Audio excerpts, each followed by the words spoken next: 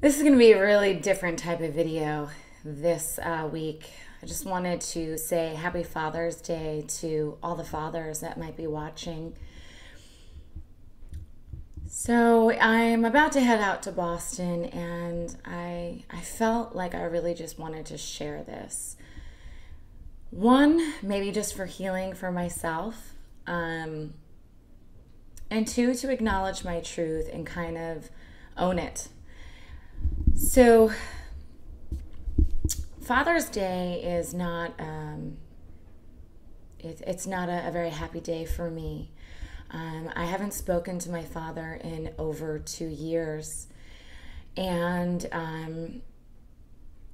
I don't really know if my father is alive. I believe that he is, but no one in the family has had contact with him.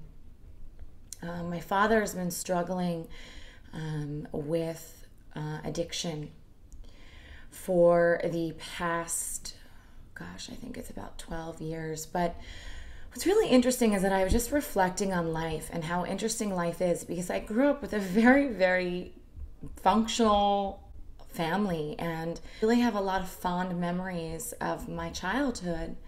About 8 years ago, when I lost my mother, suddenly my world really changed. And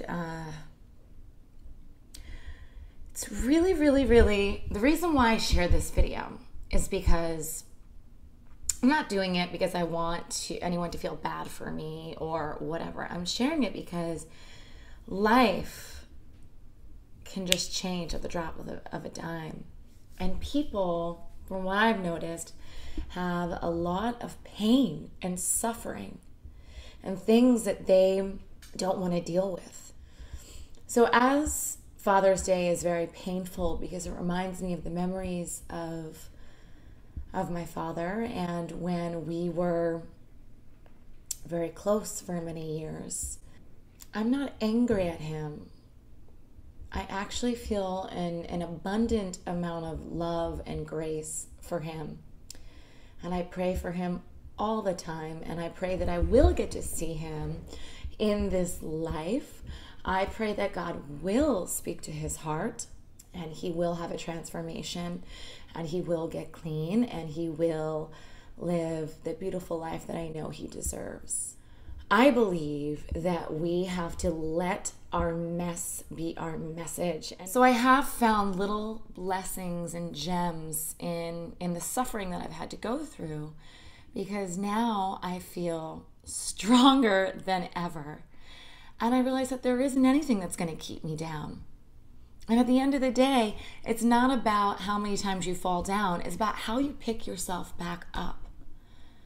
I wanted to share my truth with everyone today and hope that it brings more healing and more hope and inspiration into your life if you're dealing with anything that just seems too much to bear. And for all those amazing fathers out there, keep doing your thing. Keep taking care of the women in your life. And I ask that you guys who watch this say a little prayer for my father. Cover him with love, because that's what it's about. So thank you guys for standing with me, and happy Father's Day.